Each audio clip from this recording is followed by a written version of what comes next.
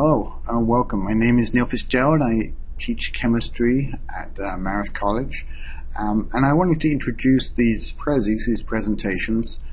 This is really the reason why I did this was to flip the analytical class that I teach. So I wanted to put the content online so the students could learn the content in the by themselves, away from the classroom, and then in the classroom go through problems. So spend more time on the areas that students tend to struggle more with, the mathematical problem solving. So to do that, I wanted to replace the lecture. So I'm using the Prezis to replace lectures, and I have a Prezi for each chapter, and the Prezis go with the chapters for the textbook that I'm using, which is also available online as a PDF. It's a textbook called Analytical Chemistry 2.0 by David Harvey, and you can find that on the Analytical Sciences Digital Library.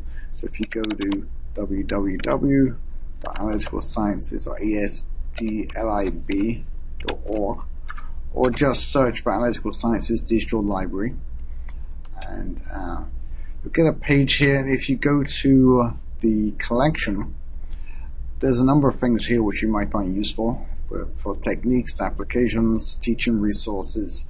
So there's a whole host of things which are related to analytical sciences. And the textbook you'll find here is the featured site. And like I said, it's freely available. It's Creative Commons license.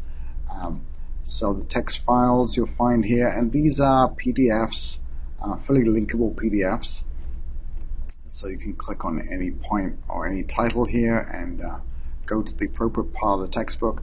So the Prezis are to accompany the chapters in this book. So if you want to learn analytical chemistry, what you can do is read along with the textbook and look at the Prezis, and if you do some assigned questions, either in a class, in a flipped class, or if you're doing this at home, you can do some example questions from the textbook, and hopefully that way you'll learn some analytical chemistry.